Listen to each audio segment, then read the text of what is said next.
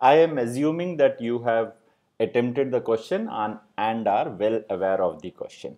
So let's consider a case where the person was stationary at A, right?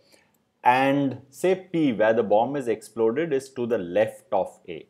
Now it doesn't matter how far P is. So one common error that happens is people understand that 40 minutes to be the time taken from place of explosion to A.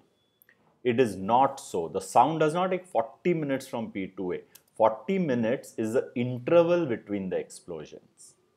So the explosion might be taking very far away. So assuming somewhere very far away to the left, the bombs are exploded and the sound wave travels and they reach me. 40 minutes is the interval between the bombs, right? Having cleared this confusion, let's see.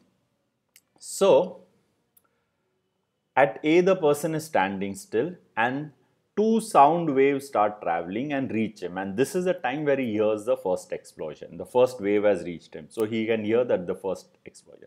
Let's start a stopwatch from this moment. So if we start it, after the first explosion, the sound waves continue and now I hear the second explosion.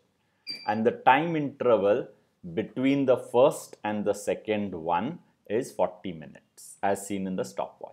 So in this 40 minutes, the second wave has covered a distance as seen on the screen from certain point to A. Right?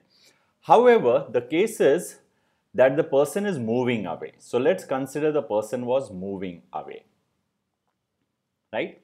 A is the place where he hears the first sound, right? So again the sound waves are coming from behind somewhere and he hears the first one at A. Right? Let's start our stopwatch from now onwards. So we begin our stopwatch. There is a second sound wave somewhere behind. So focus on the second sound wave. Start and the second sound wave comes and I hear the second one now. In between, I have also walked ahead, right? The man, right? So in the stopwatch, we see the time interval between the first hearing the first explosion and hearing the second explosion is 41 minutes. So we can say that in 41 minutes, the second wave has covered a distance as seen on the screen. Now it's obvious out over here that the sound wave covers the distance AB in 1 minute, right?